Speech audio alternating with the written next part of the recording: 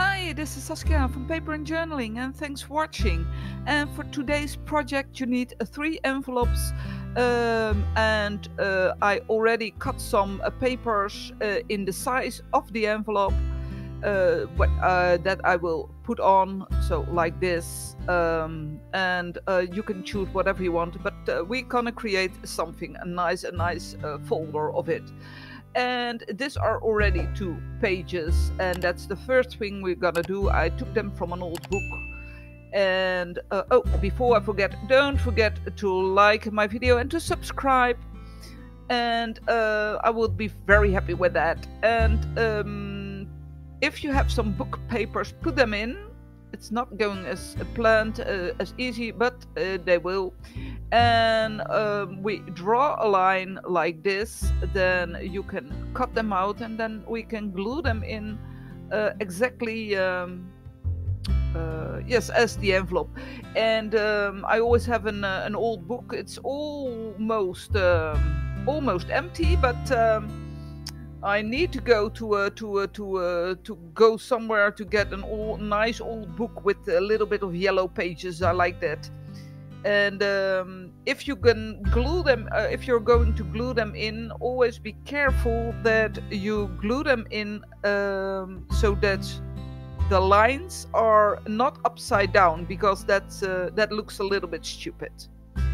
I cut the other one as well. It works the same, of course. And now we are going to ink every corner, every part we see, all the edges. And I use a dark brown color simply because that covers the most. And I forgot to cut this one first.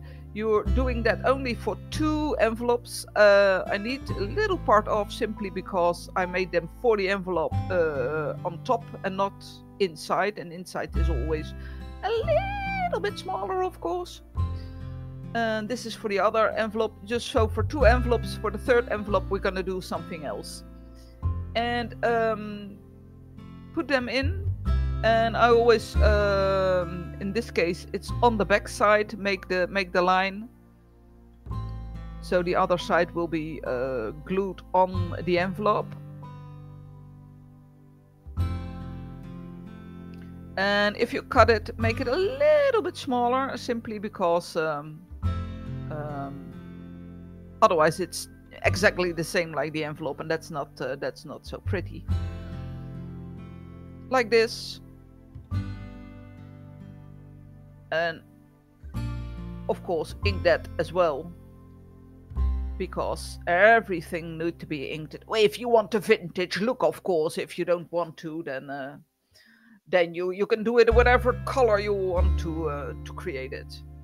And first glue this one's in. I use ordinary glue with it, so that I can always with my fingers can oh my goodness, what is that English word? But you know, if you have that glue that immediately stuck to each other, then it's all more difficult.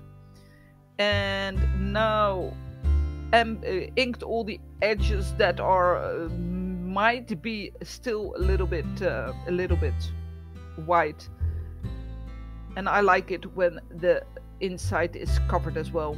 And then we glue this one over here. I always like it when I have this kind of folders. I put in papers, I put in things, yeah, I use them for everything. Important things, not important things. So these are the 2 envelopes. Now the outside is still empty, but the inside is done for 2 envelopes, and we are gonna glue them together, and then it's already a little pocket folder. I don't know what the exact word is. And now we're gonna take the 3rd envelope, and we're gonna stuck that one like this, like that. So it's a 3 folder like that. And we're gonna glue two parts just on top, and we're gonna make pockets above, because you can't put it in that way. It's too difficult to put something in over that. So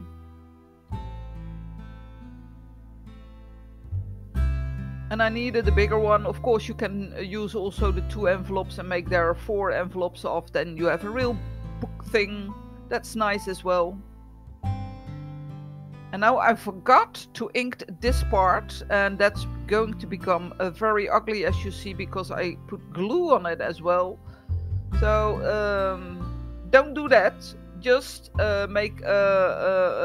put some paper in it. That's more beautiful. And because it's ugly, I use some washi tape. You can use washi tape for everything, so also for this. Then I can cover it up, and that looks a lot better. This is the back side. Always check if you use the right way, so that the lines of your, if you use a book inside, that the lines are on the right side. And the front is still to come, but we do that later on. And I just made a small pocket, just 2 sides, and only the was all glued, of course. And then we have a pocket over here.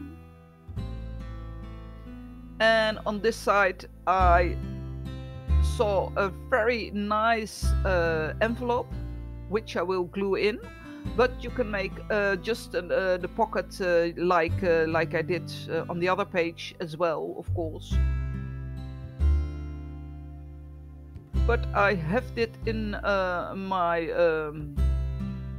drawer already for, I don't know, 2 years, never used, and now I'm going to use it. So that's that part. Now we need to put the front, and I'm going to use this part. I'm going to create a hole in it so that I can put a rope around it. And this is the tricky part, because I'm very good in not cutting in the middle, so I hope it goes well.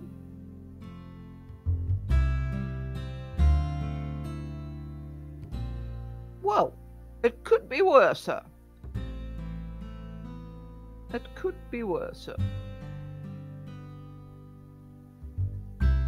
So this will be on front on the front, and now I'm thinking, I think a blue line will cover the nicest with it.